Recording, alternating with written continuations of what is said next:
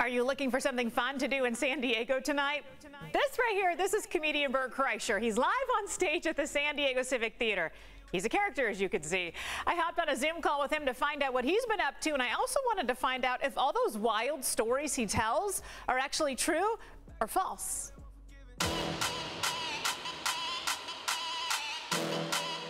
We have comedian Bert Kreischer joining us. Bert, I know 2022 has been off to an interesting start for a lot of people. Have you and your family been able to avoid COVID? This is how my wife gave me COVID, okay? This microphone's me, I'll be her, okay? I think I have COVID. I go, back up, Fauci. You're right in my face.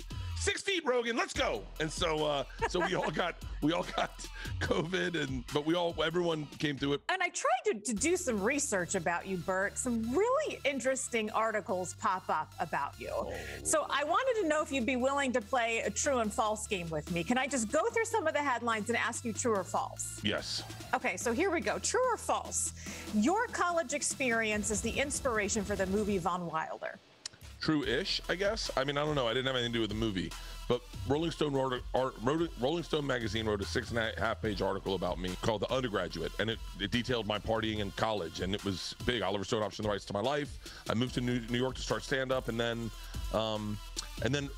as folklore has it, one of the scripts that Oliver Stone optioned, the option fell out. I was in a deal with Will Smith. They turned around, sold it to National Lampoon, and it became the inspiration for Van Wilder. True or false? You played Chunk in the movie Goonies. Hardcore false. And I had one viral clip where someone photoshopped my face on Chunk's body, and it went crazy viral, and I'm overweight, so. All right, true or false? You once wrestled a bear?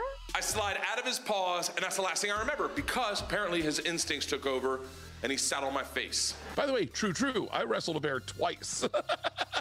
I wrestled a bear when I was on Hurt Bert, and I was a young, hungry comedian wanting to get some sort of notoriety and pop.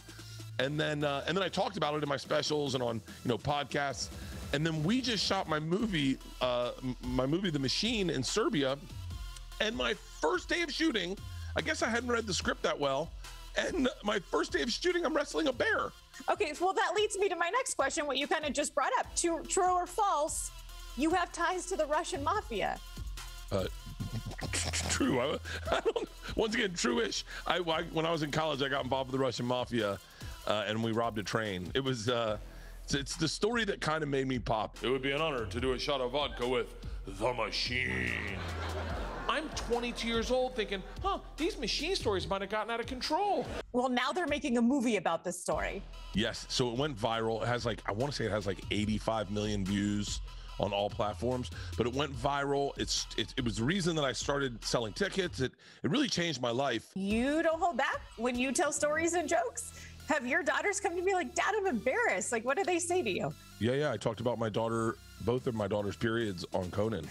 And because my daughter threw herself a period party, and I thought it was just so interesting and so unique and so different. My daughter, Isla Kreischer, named her period Jason because she got it on Friday the 13th. A whole generation of little girls is throwing period parties and naming their periods because my daughter, and now she beams with pride. She beams with pride. Bert Kreischer, this has been a lot of fun. Thank you so much. We'll see you on stage right here in San Diego. I will see you in San Diego. I'd been impressed if he wrestled the bear on the train he robbed. So many questions. I did too.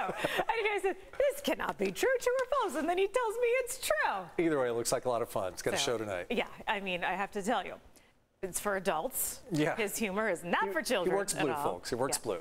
He's very funny.